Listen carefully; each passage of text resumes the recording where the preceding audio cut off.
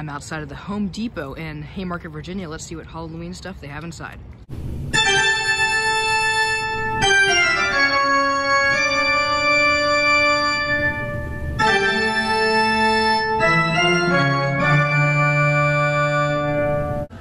So they have the cauldron, and back here is the marsh monster. It's pretty cool. Here's the sitter of souls. Which I don't think is that cool, but I mean, it's a cheap prop. Possessed Penny, who doesn't have the audio on. And back here is the Predator of the Night, who I like him. Very cool. Here are the twins. Not working right now. Senator Steve. Hey! What do you call someone that steals a bunch of wine? I don't really think he's that cool. But back there is the Swamp Scarecrow, which I already own him. Cause twice under the harvest moon. Don't be surprised. And then over here is the Swamp Fisherman. And here's the 8-foot pumpkin stack. I like these as well. Now over here is the 8-foot skull stack.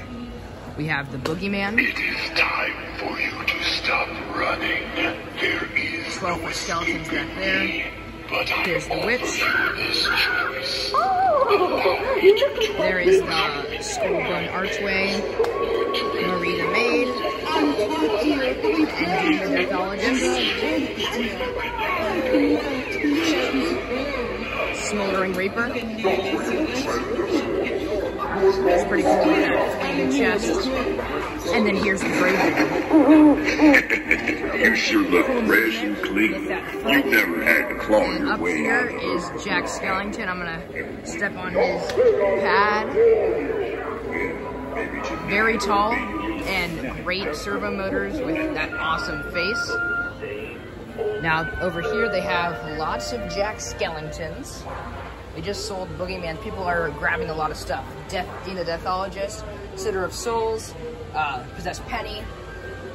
We have Marie the Maid, the Witch, a bunch of 12-foot skeletons in the Skull and Bone Archway, the Gravedigger. We have the Smoldering Reaper, the Giant Skull. Over here, we have the Skull Stack, the Pumpkin Stack, more witches, and Swamp Scarecrows, the Fisherman, the Cauldron.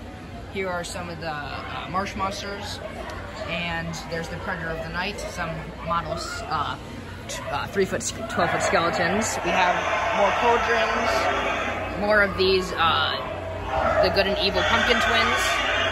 And then in here is the Sinister Steve, 12-foot skeleton lighting kit. And then throughout here, they just have everything out and in stock. A lot of tombstones. Some more of the little things down here. And some fog. And then a bunch of inflatables up there at the top.